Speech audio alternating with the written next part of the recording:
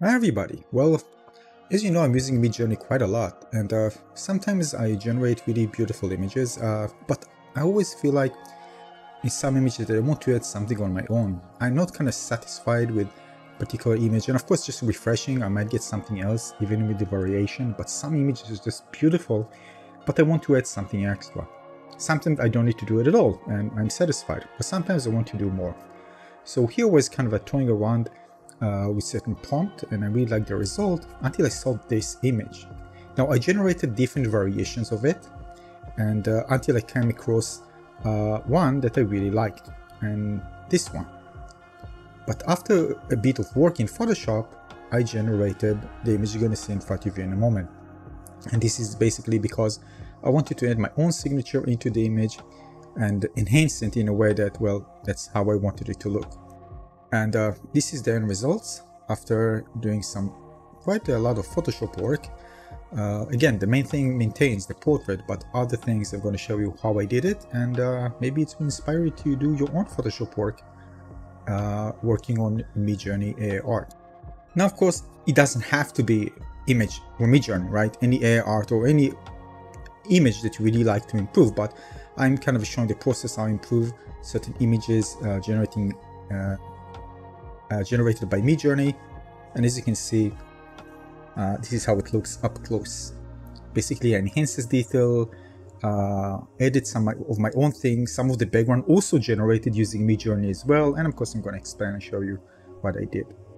So again, this is the before image, and this is the after.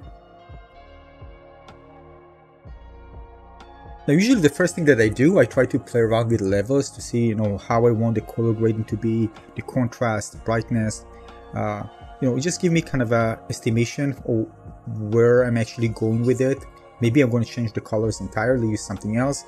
So I need to kind of play with it, and until I kind of satisfied with the results. And this kind of give me again just a hint where I'm going. Otherwise, I wouldn't go. I can try many things. But basically I need to find a way and say to myself, all right, I want it to be dark or less bright or something like that. And then I'm going to go to this path and try many other things in that direction. So basically I did want a high contrast image. I really like kind of the color, the purple. So I didn't want to change it that much. Here I'm actually want to select the face because I want to make changes to the background. I'm using the object selection tool in Photoshop, but if I just tap it, it doesn't do a good job in actually understanding that I want the entire body. But if I draw around it with the object selection tool, it will able to do this and make a good choice of selection, so I can actually copy paste it into another layer. So here you can actually see me just going with the object selection tool, and what I'm doing, I'm just drawing around kind of roughly around the body, and that part will actually be sent, that information will be sent to Adobe servers for processing using AI, and then it will retrieve it back as a selection, and then I can just copy paste the face into another layer. So here you can actually see that I got the results back, and the selection was pretty good. Some areas I can kind of fine tune it a bit, but overall a good selection. Again, it's not going to be like the perfect work, but I'm just showing you the process. And again, I didn't try to like make something, for an art gallery or something. So, I mean, I spent some time, but not overly amount of time to fine tune it to, to perfection. But you can see that the selection is very, very good that way. So next thing I'm actually duplicating, I already duplicated it. So it's going to appear in a second layer. Now, next thing is trying to work on the background. As you can see, because I separated the layer, I can actually apply a different background to the image. Now, I wanted to keep something that, I can use the styles, by the way, of any background I choose to apply to the face, but I actually really like it, so I didn't want to change it. But I just play with different colors to see maybe I'm going to change it. Eventually, of course, I need to mix and match things to make it, well, kind of a more harmonic and something that fits actually the lighting of the face, which I really like. I didn't want to touch this at all. Now, when I'm satisfied with the color, I decide to use a mask because I don't want some parts, I just want to hide them. Sometimes some parts I want to be visible. So basically the dark part will be hidden, the white part will be visible. So I'm playing again with the mask and with the opacity until I get something that I like.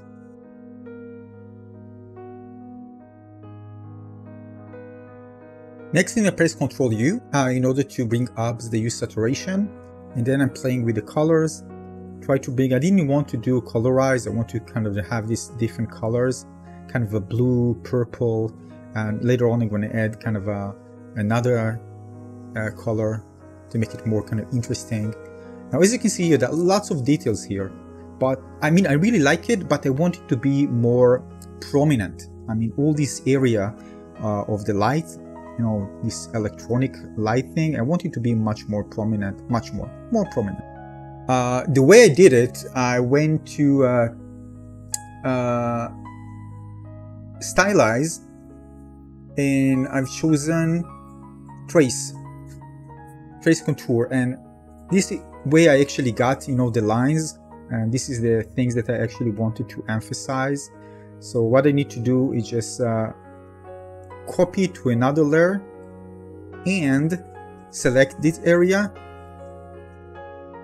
Now, the way that I created the highlight for these areas, I went to stylize and choose trace contour, and this allows me to, after desaturating it, to copy those lines and actually apply glowing to it in the effects. Otherwise, just selecting them, you know, with the selection tool, it won't be easy. So I need to find kind of a trick in order to do it. Maybe there are other ways, be better, but that's what I know. And as you can see, those lines, this is exactly what I wanted. So basically I needed to select it, create it, and then desaturate it. So I have black and white, so it's easy to select afterwards. After that, I went to the color range and selected the black color, or the gray color, and in order to copy it to a new layer, and then I can apply it individually just to those lines. Basically, I'm going to hide the lines anyway, it's just for applying the glow. So here I'm fine-tuning the selection, as you can see, until I get something that I more or less like. Again, it doesn't have to be super accurate, but accurate enough. And then I have the layer, which I'm going to hide.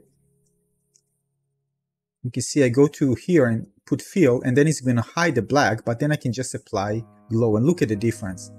It just brings everything out, and then I can change, of course, the glow color and everything, but look at the difference. It just gives this extra dimensionality to it, and the detail is very, very important, because again, this is one of the highlights of the image, so I really wanted it to pop. Now, to make it more interesting, I went with kind of a more yellowish color. I really like that. I didn't want to go with purple because it just seems like everything is too purplish. So I went with kind of a yellowish color, and it would actually turn out to be really good. That being said, I didn't want to be at the bottom. It actually kind of applied the light to the bottom. It causes some things that I didn't like. So basically what I did was creating a mask and masking the bottom part of the area a bit. You see the details there with the light. I don't know, I just didn't like it. Anyway, I just masked it a bit, and so it will look the way I wanted it to look. Now, the other thing is playing with the colors. I knew I wanted something just a bit different, but I need to play with it to see what I like more. So again, I wanted kind of, you see, it's kind of a, I mean, it's nice, don't get me wrong, I really like that, but I wanted something extra. So this one, I went to colorize, color balance, sorry. And then I play with it. I want something a bit more bluish.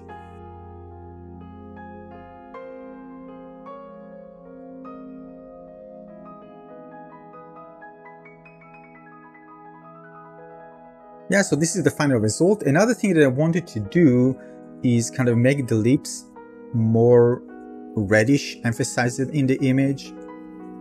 Now, the way you do it is just using the sponge tool in order to saturate this particular area. After that, again, playing with colors. I wanted to add more colors. Again, not something too dominating, so it won't dominate the purple and the blue, but add another kind of color. So it was too much, the green, and eventually I kind of was satisfied with the cyan color, and it looks just beautiful. It kind of harmonized well with the purple. After that, I generated another AI art using Midjourney for the background. Alright, so actually I like this one, it seems fit, and I brought it into Photoshop. So I brought it into Photoshop. Again, I positioned it behind the face layer, and then I tried to kind of apply some effects so it can actually mix well with the background itself. I didn't want that background. I wanted to mix with the previous colors that I made. So again, a few tweaking here and there, and a bit more work, and I got actually what I need.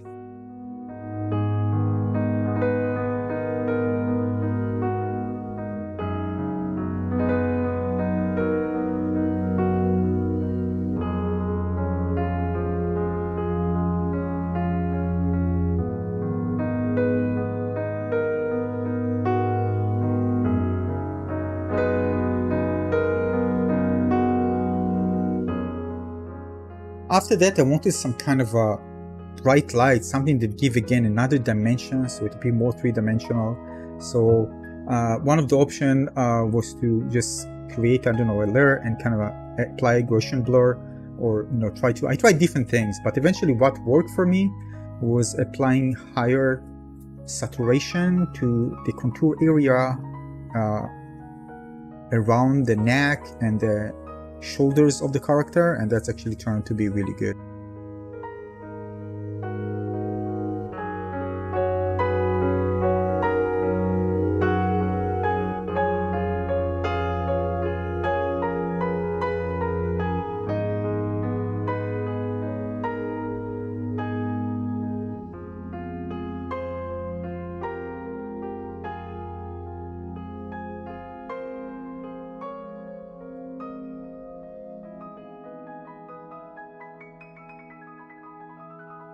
So after that, it looks really nice. I'm very close to kind of finishing it. I mean, you can always do more, but again, at some point, of course, I'll stop.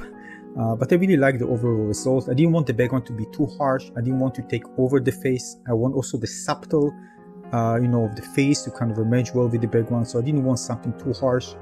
Yeah, so a bit of work, starting for a beautiful image, and then kind of taking it to the direction that I wanted to take it. And different ways, of course. I just wanted to add my own creativity into the image and kind of make it more of my own. And this is the result. And yeah, I hope you like it. Kind of using Photoshop to enhance the image and make it something more of what you want it to be. Not just taking the default of what Midjourney creates. Try to add your own stamp into the image, and that's about it. Hope you found this one useful and inspiring. Consider maybe leaving a like and subscribe to my channel. See you in the next one. Thank you.